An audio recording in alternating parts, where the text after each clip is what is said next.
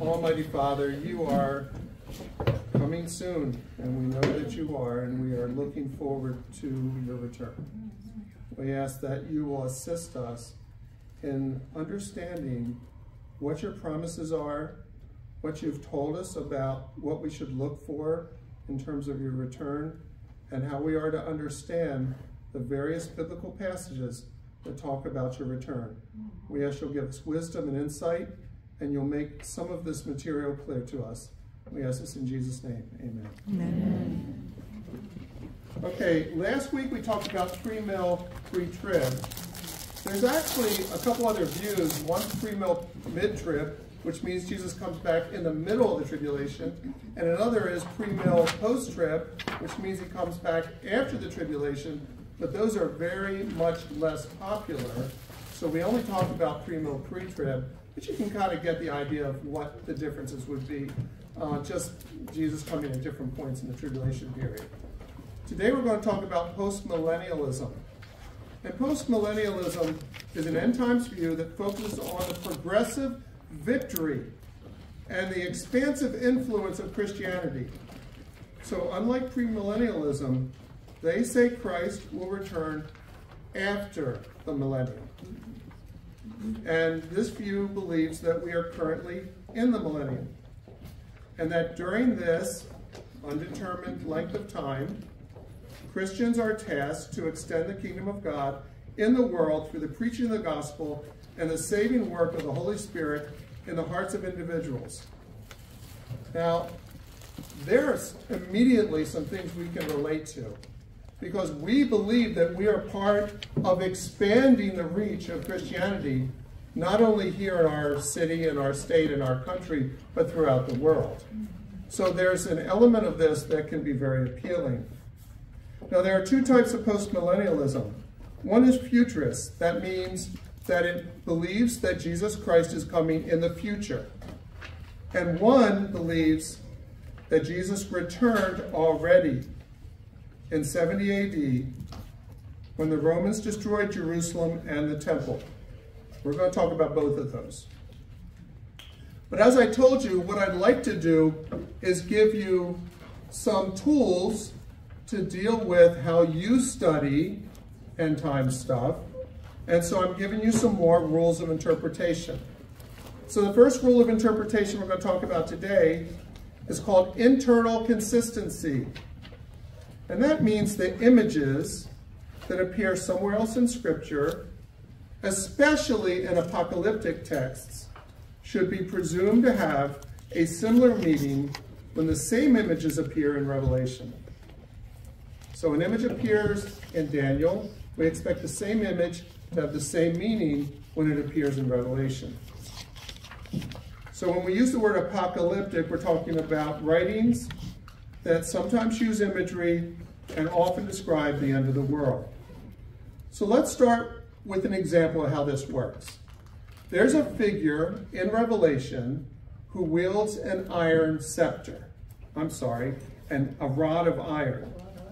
And the one who wields the iron rod, we have to figure out who this is. So let's hear what Revelation says. Revelation 2:27 and following. And I think you all got a bunch of verses. Is that correct? So you have this? It should be like the first verse on the page on a list of verses. The one who conquers and who keeps my works until the end, to him I will give authority over the nations, and he will rule them with a rod of iron, as when earthen pots are broken in pieces, even as I myself have received authority from my Father, and I will give him the morning star. Okay, it's somebody with authority over the nations who rules with a rod of iron. Revelation 12:5 and following. She gave birth to a male child, one who is to rule all the nations with a rod of iron.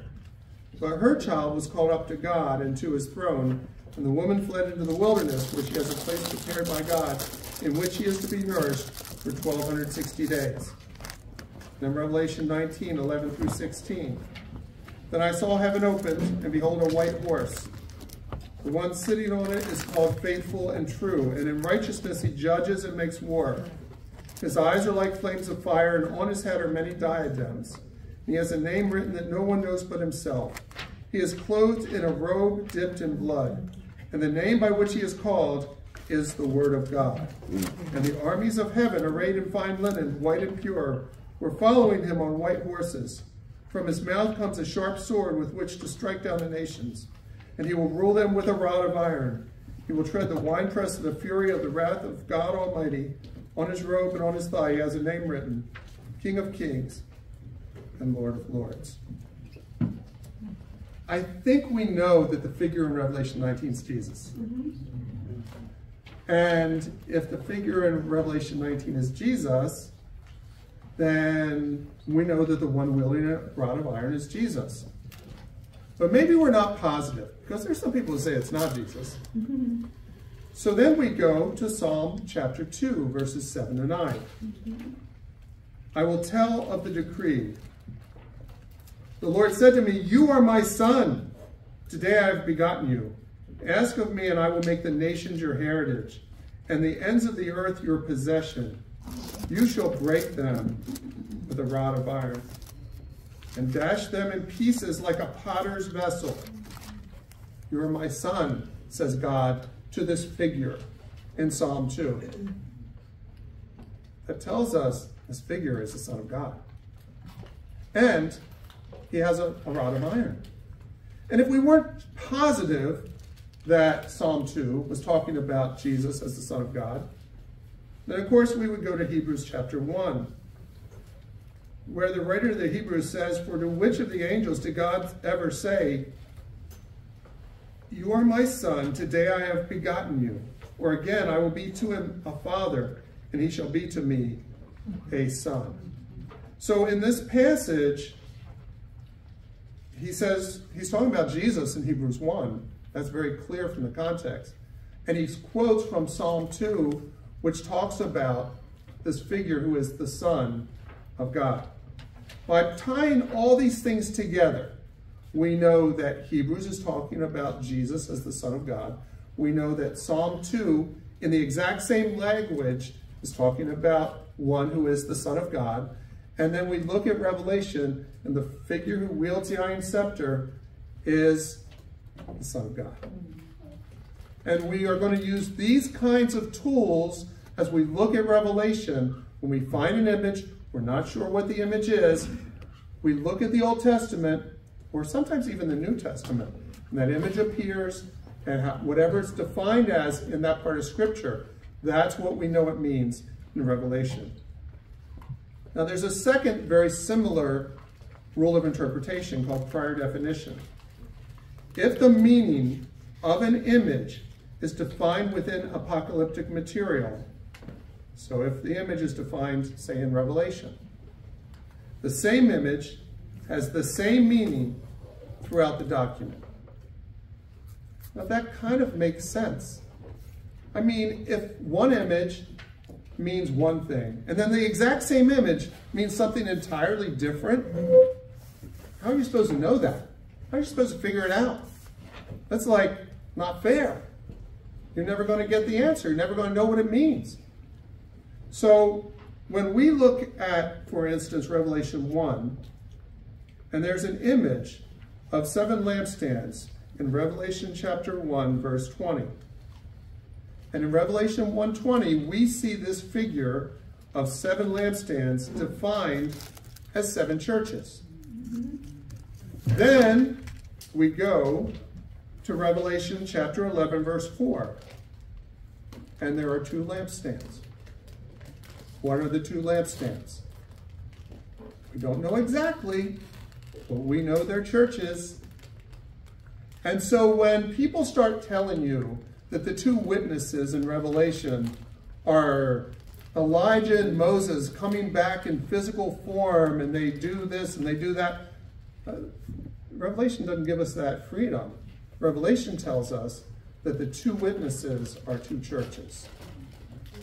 And then we have to figure out which 2 churches. We'll talk about that maybe later on. Scholarly documents or textbooks tend to define terms the first time they appear. But in Revelation, images sometimes are defined after they've been used already. So images that aren't defined until later require us to study the entire book. You can't say, well, I read the first 8 chapters of Revelation, now I know all the images, because the image might be defined later on. The final rule that we're going to use, rule of interpretation, is don't presume to know more than Jesus did. Now, you know what's really funny? I remember a few years ago, Harold Camping. Anybody remember him? He had this wonderful thing about how he had this number and that number, and he knew Jesus was coming back in this year, and maybe even this date. And the thing is, Jesus said he didn't know when he was going to return. Matthew 24:36, but concerning that day and hour, no one knows, not even the angels of heaven nor the Son, but the Father only. Now, so when Mr. Camping comes up with this information, in order for him to know what the Son didn't know, he had to know things that Jesus didn't know. Now, what would Jesus not know?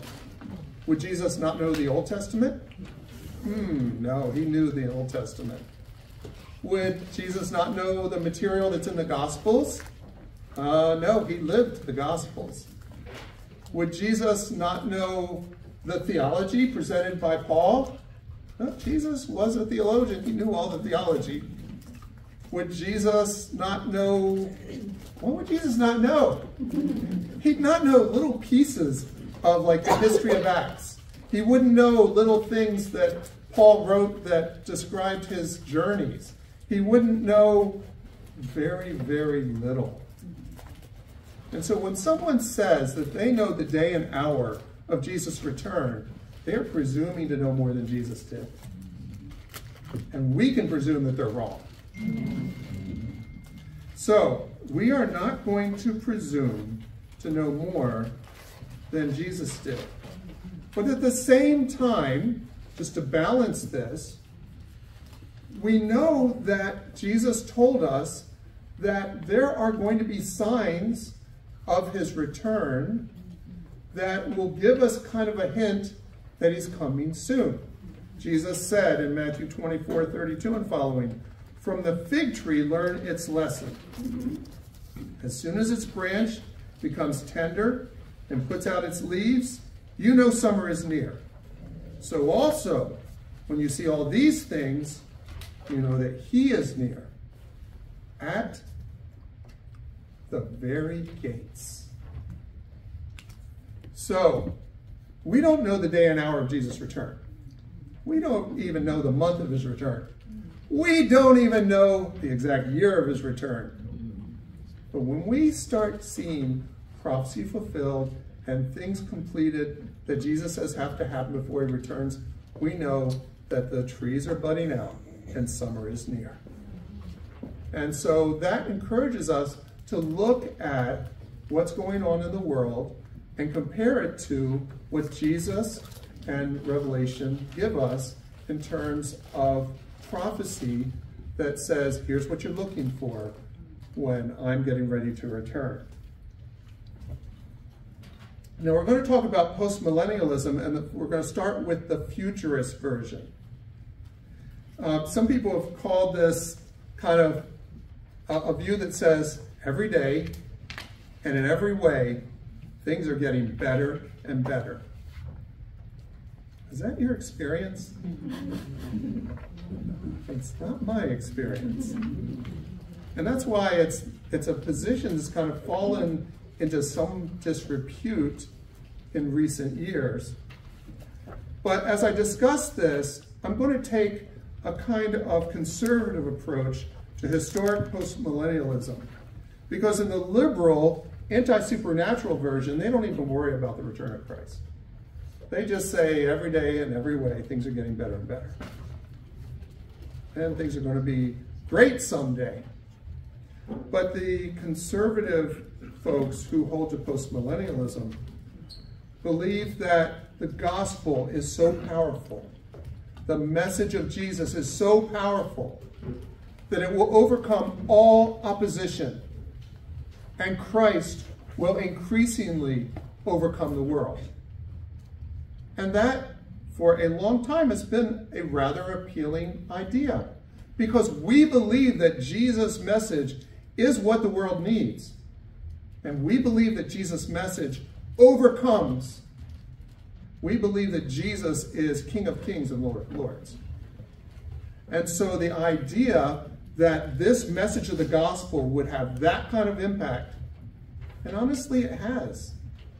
I mean, look at how the gospel has impacted our world today. We know about, like, St. Jude's. And St. Jude's has done amazing things, started by a devout Catholic. We know that science has progressed dramatically under the influence of Christian men with a Christian worldview who developed scientific advancements, medical advancements. We see our quality of life dramatically improved. How long do people live now? People live into their 80s quite often, 90s quite often. People live into their hundreds sometimes. And this is a result not of some accident of times gone by, but the gospel of Jesus Christ has so impacted people's hearts that they have desired to improve people's lives. And they've done it through science, technology, medicine, all kinds of ways. So we're not going to just brush this off as though this is a trivial perspective that somebody might have about the return of Christ. In this view of postmillennialism, their timeline looks like this. They start with the death of Christ, and then the millennium starts. Yes, sir? Can you write that word down? Oh, which one? Postmillennialism. Postmillennialism, absolutely. I'll put it right here.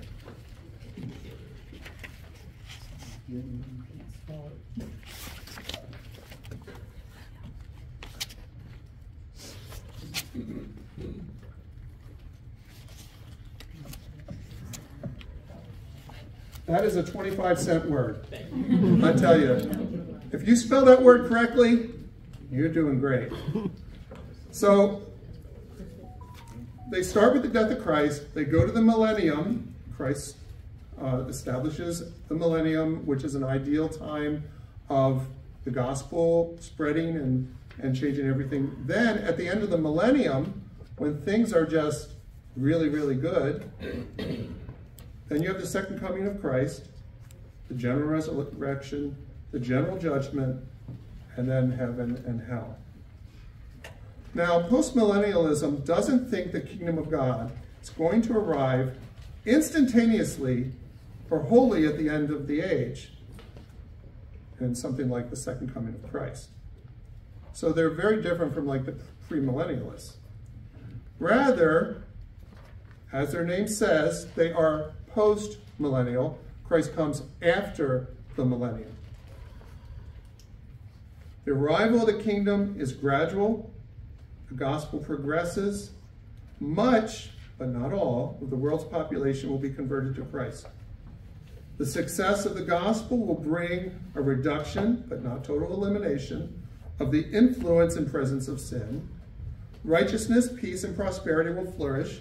There'll be less evil in the world. The greater the triumph of the church in preaching the gospel and discipling the nations, the more we see the presence of the Holy Spirit in the world. The global long-term forecast of postmillennialism is a truly Christianized world in which every aspect of mankind is improved. So this victory of the church is not merely a spiritual or invisible victory in the Christian's heart, but it is physical, visible, publicly acknowledged. Every domain of human activity will be renewed according to Christian principles and brought into the service of Jesus Christ. Postmillennialism is set apart from the other two eschatological views we're going to talk about. We talked about pre-mill, we're going to talk about amill, by its essential optimism for the kingdom of God in this present age. And it believes that this optimism is explained by God overcoming the world in this present time. Postmillennialists interpret the whole meaning of the vision in Revelation 19. When we talked about 19, remember the figure wielding the rod of iron? As Christ coming forth not just to war, but to victory. And every detail of the picture is laid in with a view to precisely emphasize the thoroughness of this victory. The victory even includes a mass conversion of ethnic Israelites. But it's not really our experience, is it? In the world we live in, this is not what we're experiencing. We could have said 50 years ago, yeah, this is looking good. We're seeing advances in technology and medicine and finance and all of these other areas, but it's not really our experience now. So when we look at the problems with postmillennialism, one of the things that we're told in Scripture is that in the present age, one of the important aspects of our faith is that we suffer with Christ. And the optimism of postmillennialism doesn't really see suffering with Christ as a critical element, especially as the millennium progresses. In Romans 8:16 and following, Paul writes, "The Spirit himself bears witness with our spirit that we are children of God, and if children, then heirs, heirs of God, and fellow heirs with Christ, provided we suffer with him in order that we may also be glorified with him." So in Romans 8, from like 16 to 23, we see the church winning by losing, winning by suffering. It also misses the point made in Scripture that because of lawlessness, the love of most will grow cold. The expansion of lawlessness and the impact of the man of lawlessness simply don't fit into this scenario. So, you remember pre-mill, we talked about lawlessness being one of the signs of the return of Christ. And we said, kind of looks like we're seeing lawlessness as one thing that we're currently experiencing. In postmillennialism, you just don't see that. Now that's the futurist view of the return of Christ. There's another view called the preterist view. The view is called preterism, but they call themselves postmillennialists. And that sort of fits because they don't really believe that the millennium, that Christ comes until after the millennium, but that's kind of their third coming, if you understand what I'm saying there, just like the pre-mill, pre-trib had a third coming. Now, the preterist view came about because of a couple different things. People didn't like pre-mill, pre-trib, and they didn't really know what to do with an alternative view. So they came up with this view because there are a number of statements that appear to suggest that Jesus' return was to be soon after his death. For instance, in Matthew 24, verses 32 to 35, "From the fig tree learn its lesson. As soon as its branch becomes tender and puts out its leaves, you know summer is near." We just read that. "So also, when you see all these things, you know that he is near at the very gates. Truly I say to you, this generation will not pass away until all these things take place. Heaven and earth will pass away, but my words will not pass away. So these folks looked at it and said, the Bible says this generation isn't going to pass away until all these things happen. Well, if this generation doesn't pass away, then Jesus must come back 40 years after his death. Revelation chapter 1, verses 1 to 3. The revelation of Jesus Christ, which God gave him to show to his servants the things that must soon take place. He made it known by sending his angel to his servant John, who bore witness to the word of God and to the testimony of Jesus Christ, even in all that he saw. Blessed is the one who reads aloud the words of this prophecy, and blessed are those who hear and who keep what is written in it, for the time is near. And they took that statement very seriously. In 1 John chapter 2, verse 18, children, it is the last hour. And as you have heard that Antichrist is coming, so now many Antichrists have come. Therefore we know that it is the last hour. So the preterists, taking all of this very seriously, came up with a theory that Jesus must have come back within the next generation. And then they looked at history and they said, well, the temple was destroyed in 70 AD. And that could be Jesus coming in judgment and destroying the temple and destroying the Jewish people in Jerusalem. And maybe that whole statement about fleeing to the mountains has to do with 70 AD. And so they built an entire worldview around 70 AD, Jesus came back. And he came back in judgment on the Jewish people by destroying their temple, destroying Jerusalem, and taking many of them off in captivity. Now, there are two ways that preterists view things. There is something called full preterism. Full preterism denies the visible future return of Christ. They say there is no future physical resurrection of believers' present mortal bodies. They teach that the final judgment of all men took place in 70 AD. This position is viewed as heretical by almost everybody. Partial preterism also believes Jesus came back in 70 AD, but they believe that he'll come back again after the millennium. Since full preterism appears to be heretical, we're going to just focus on partial preterism. Now, I've given you two papers that talk about the problems that I see with preterism. But I'm going to give you kind of a quick overview of some of the concerns that I would perceive are a real problem.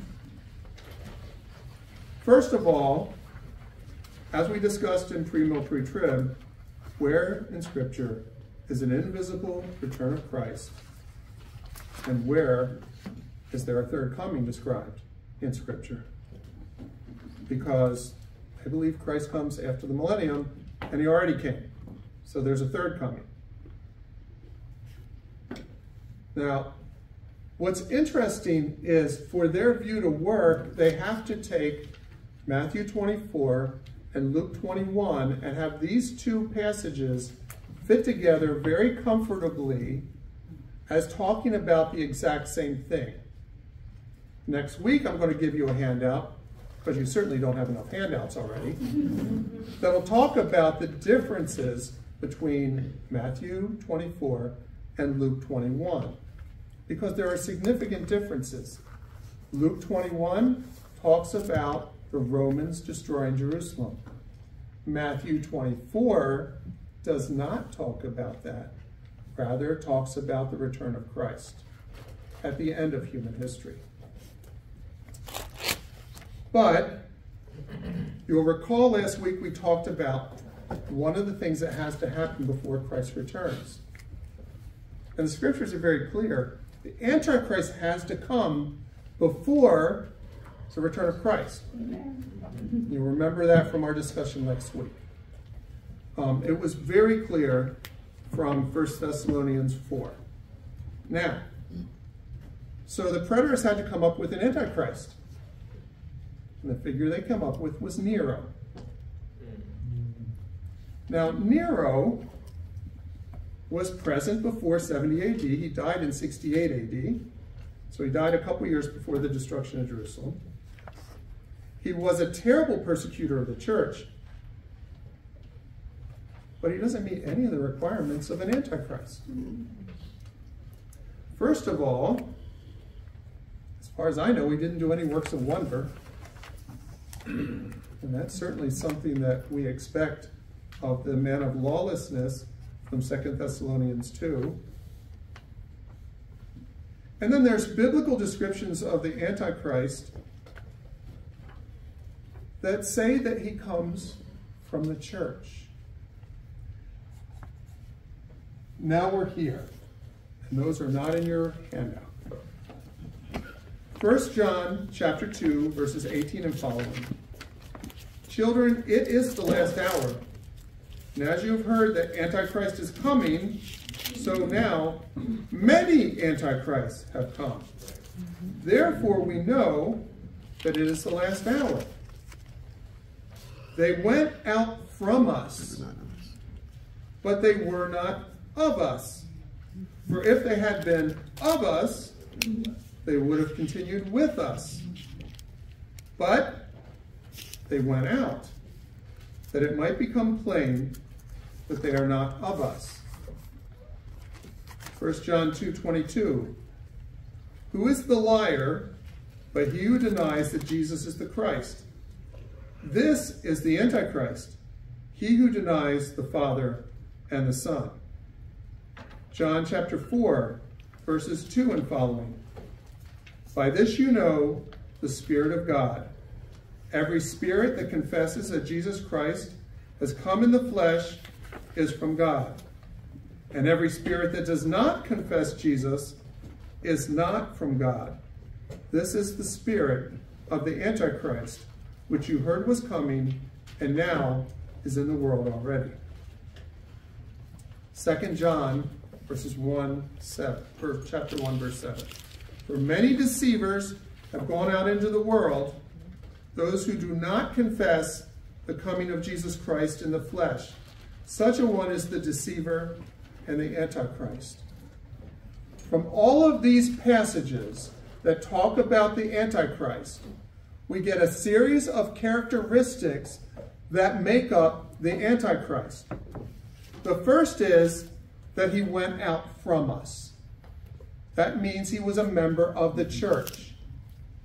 So whoever the Antichrist is, and if you go online, you will find out that the Antichrist is Bill Gates, he's King Charles of England, and assorted other people who are in power.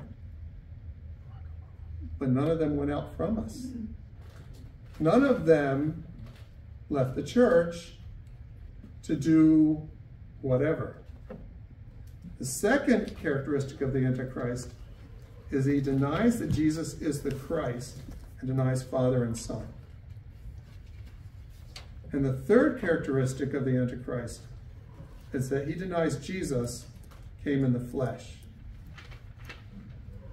Now, when we are anticipating a religious figure who comes out of the church and who becomes the Antichrist, we are going to be looking for a significant major religious figure who denies Jesus and denies basic elements of the faith. It's interesting, I'll give you a kind of freebie. The Revelation talks about the Antichrist figure, and it describes him as having 2 horns like a lamb and a voice like a dragon. Horns represent sources of power. That suggests that he will be in charge of 2 parts of Christ's church. And has a voice like a dragon. Dragon represents Satan. So the things he says are satanic. And just another little hint, Daniel told us that the people of the one who will come, speaking of the Antichrist, will destroy the city and sanctuary. And the Romans destroyed the city and sanctuary. So we are anticipating that a Roman who's in charge of 2 parts of Christ's church and who denies basic elements about Jesus Christ will be the Antichrist. And this is why I believe that it will be a rogue pope. Historically, a lot of people blamed the Pope, and they said this Pope and that Pope, it's another Pope. But many of the popes have been terrible people, and many of the popes have been godly people, and that doesn't make them Antichrist, because the Antichrist will very clearly set himself apart from all the other popes that have ever lived. Interestingly, none of these characteristics fit Nero. And then they tell us that Nero's name adds up to 666, but Nero actually doesn't add up to 666 in their system. They're using what's called gematria. Gematria is where you take the letter A. You want it up on the board? Yes. Okay.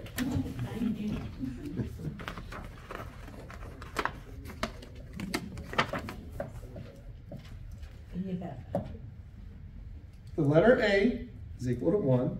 The letter B is equal to 2. The letter C is equal to 3.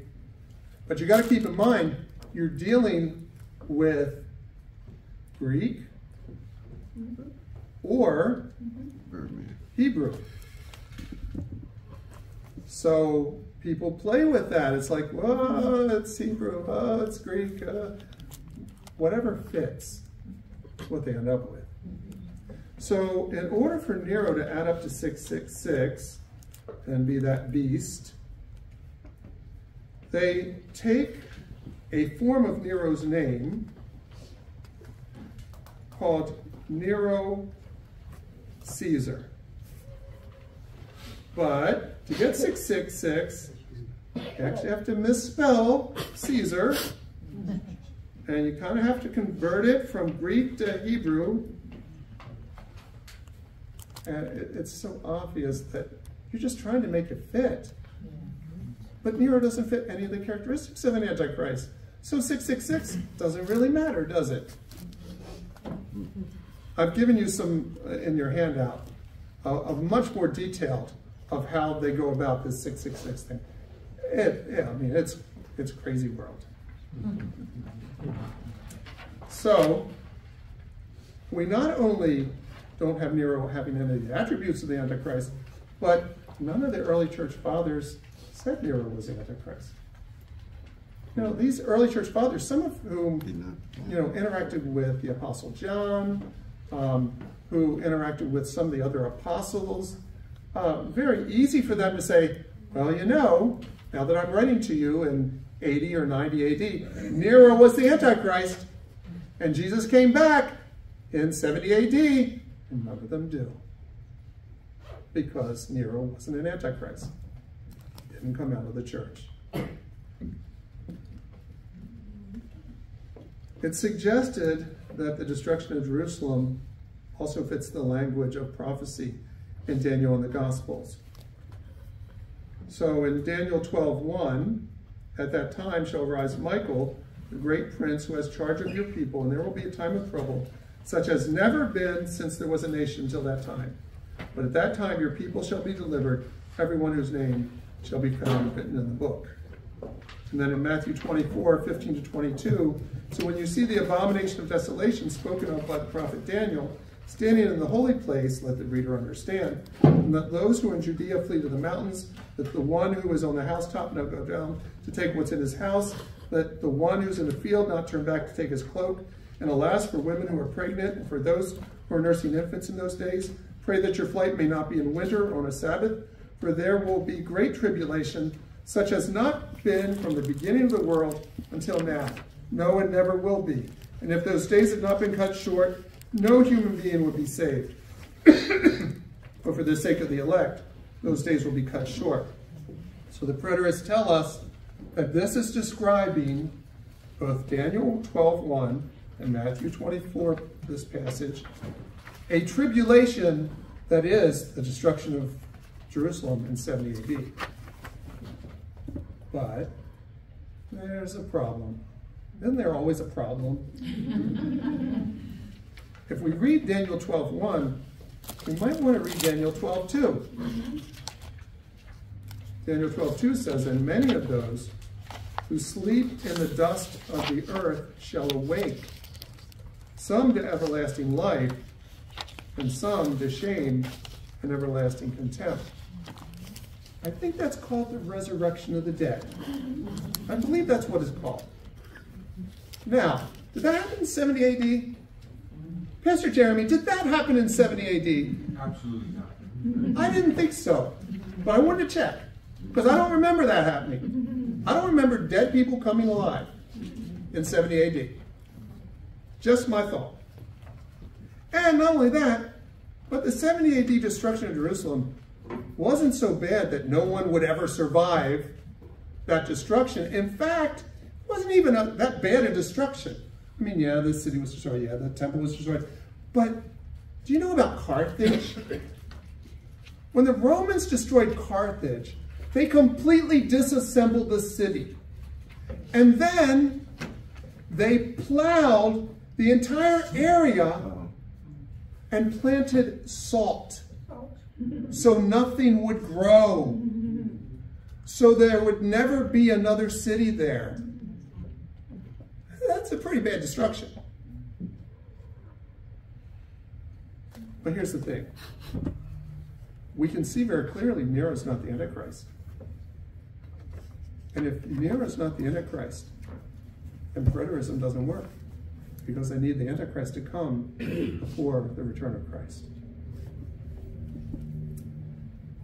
So that's what I've got for you. We have 15 minutes to do questions. Anybody have any questions?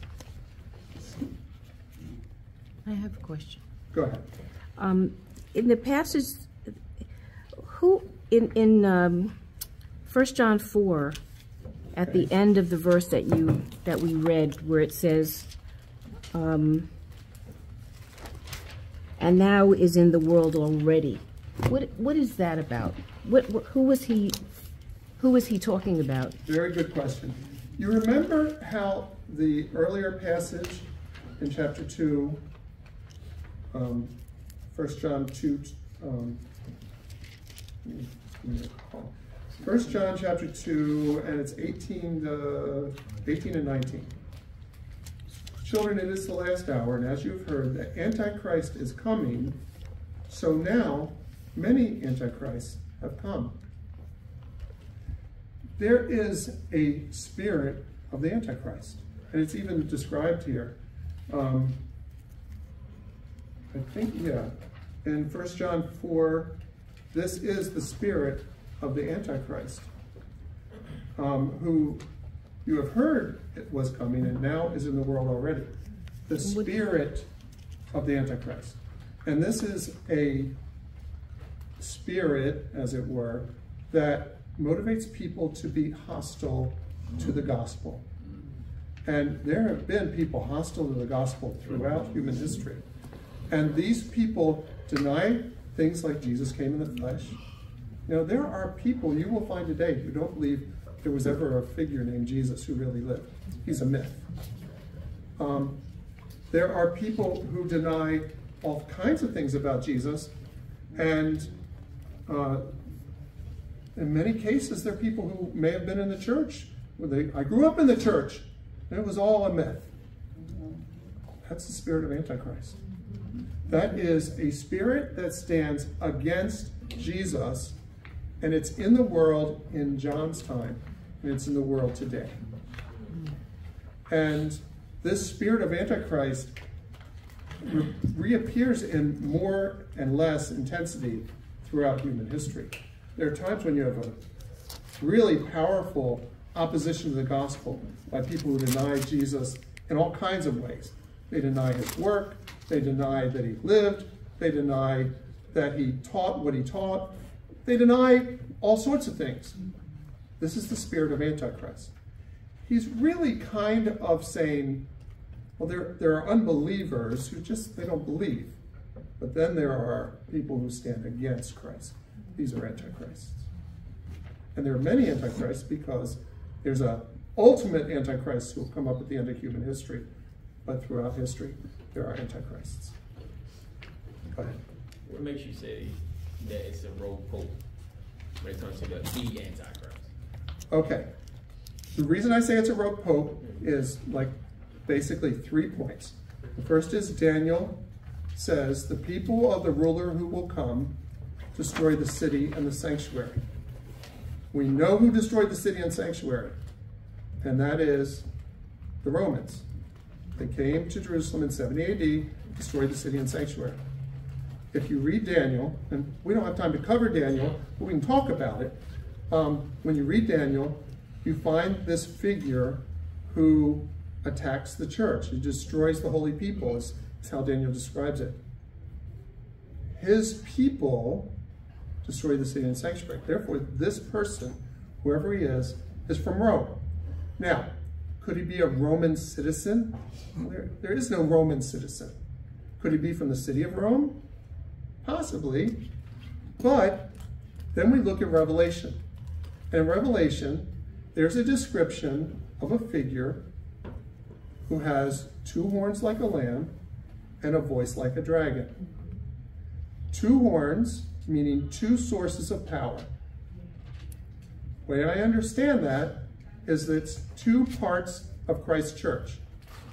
And that doesn't mean that the guy was born in Rome, moved to the United States, and now he's in charge of First Baptist, and suddenly Second Baptist says, hey, we're going to unite the 2 churches. No, it has to be a kind of bigger figure.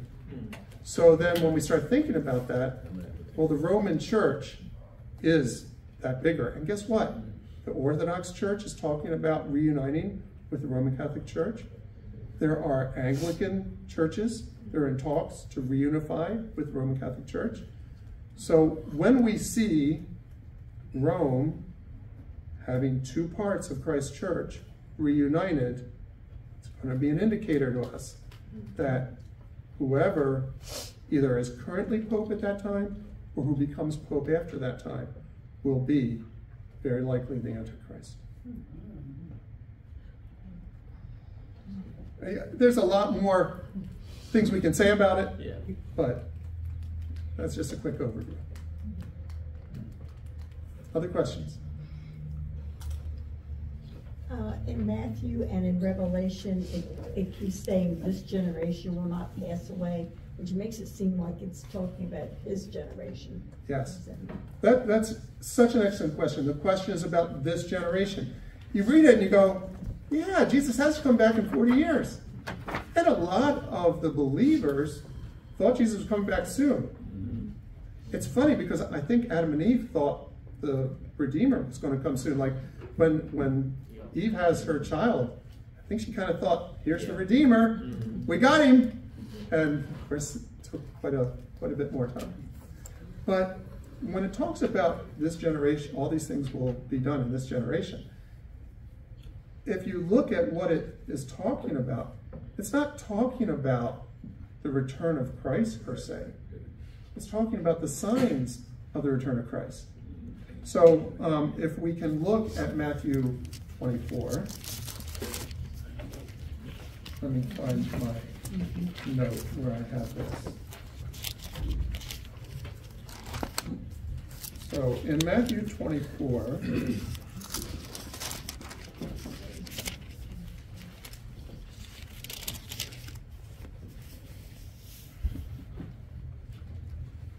so if we look at where it says, let me find it.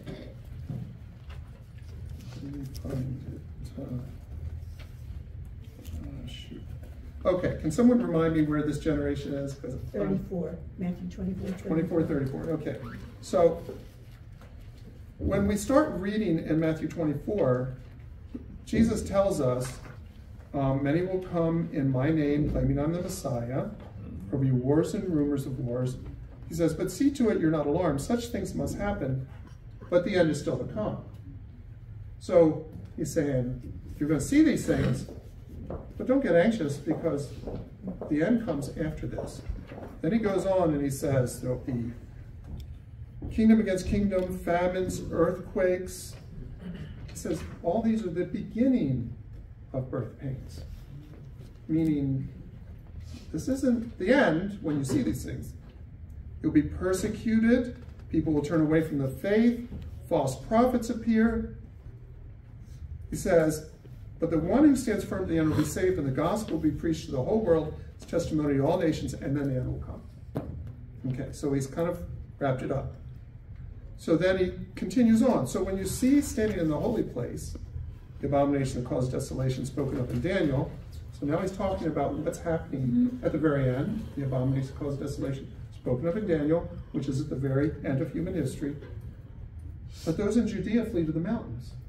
Well, he's saying that the people in Judea need to flee to the mountains when the abomination that caused desolation, spoken of by Daniel, is established.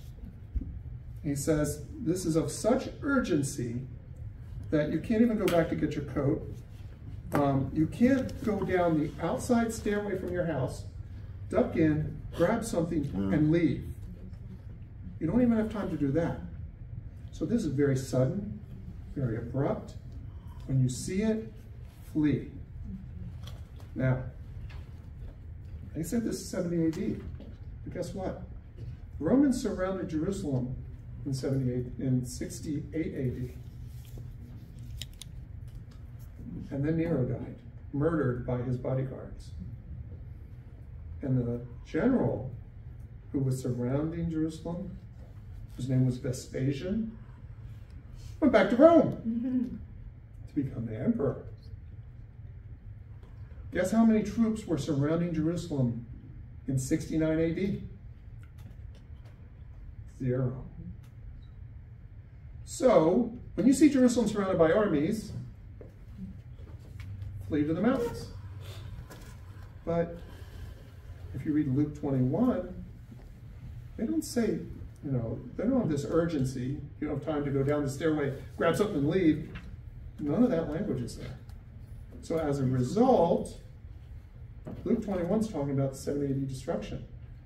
Roman army surrounded, then they left, and get out of there, and they come back and destroy the city and sanctuary. Vespasian sent back another army. They destroyed the city and sanctuary. Now, when we're reading in Matthew, what we're reading about is the end of the world, not 70 AD. That's why there's such urgency, because the abomination that caused desolation, spoken of in Daniel, mentioned in Matthew, not Luke, is something that causes such urgency, such concern, such worry, such inevitability, that you should flee as soon as you see the abomination that caused desolation, spoken of in Daniel, set up on the side of the temple. And then he says, if those days had not been cut short, no one would survive. That's not describing 70 AD. But for the sake of the elect, the days will be shortened. Then he says, if someone says, look, here's the Messiah, there he is, false prophets, false messiahs, they'll perform great signs and wonders to deceive, if it was possible, even the elect.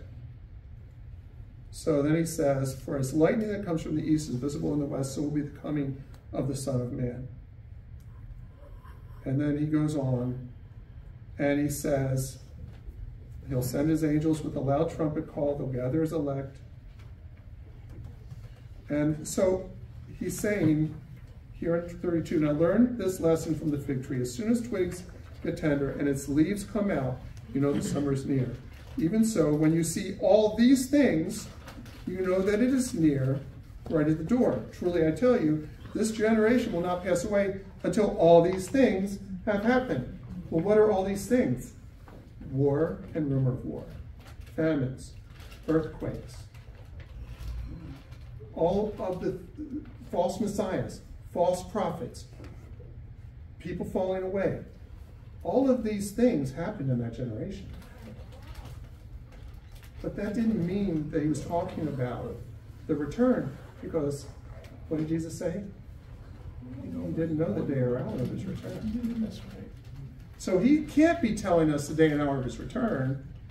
He can't even be telling us the generation of his return, because he tells us the signs and then tells us, when you see these signs, you know it's near. Right.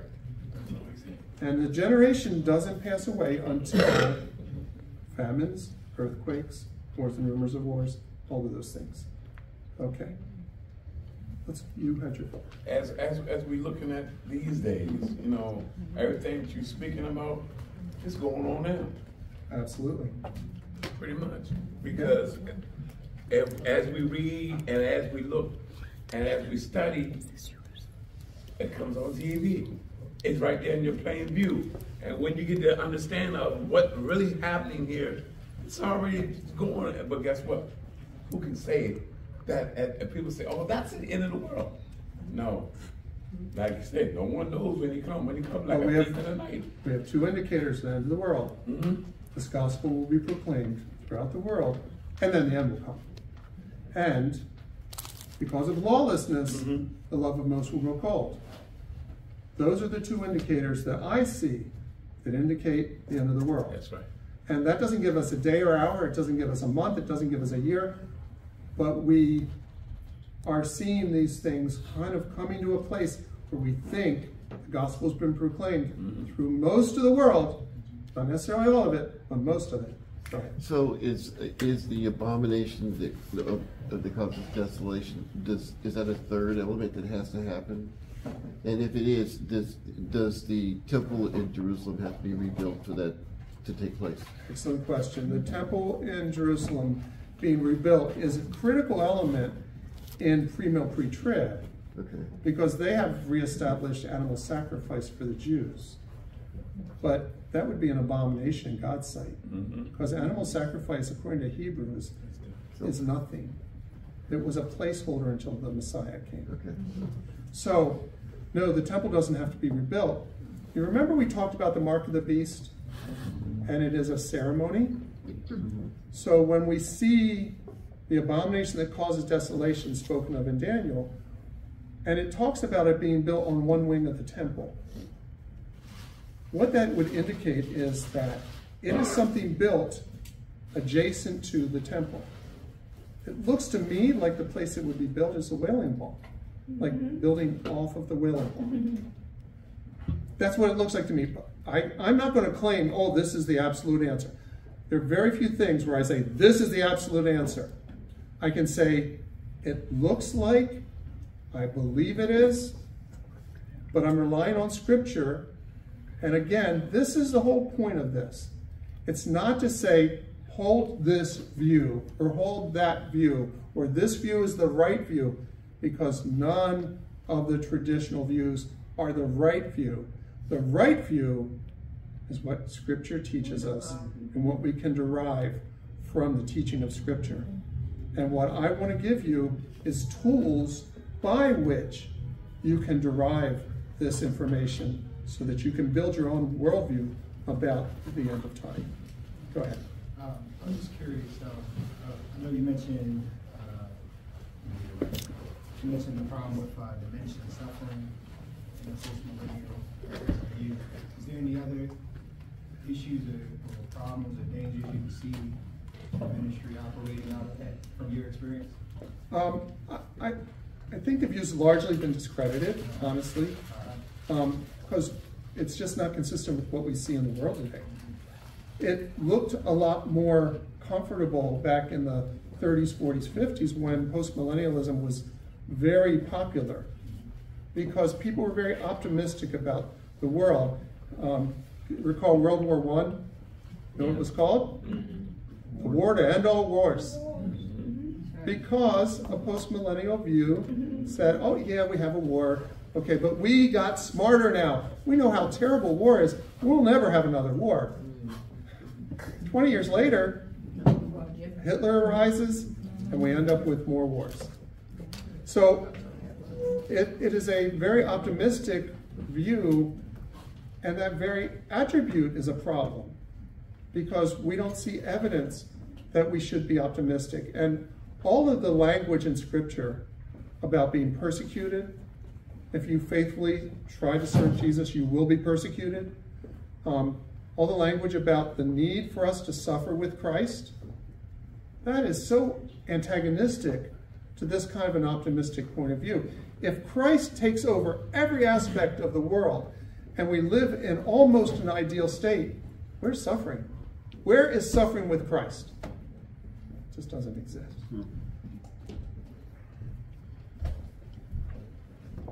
It's 10:04. Good time for us to end. Let's close in prayer. We're going to try and upload another copy of today's lecture or Sunday school class, however we're going to describe it, up to the website. So if you want to review it, once it's been kind of processed, it takes a little bit of time. We'll go ahead and get it up there and you guys can watch it. Let's close in prayer. Our Father, we thank you for loving us. We love you for the fact that we know you're coming back for us. And Lord, we say, come quickly, Lord Jesus. So we ask your blessing on our time of worship. We ask your blessing on the preacher today and on the worship team. We ask for every part of our service to honor you and glorify your name. In Jesus' name, amen. Amen. And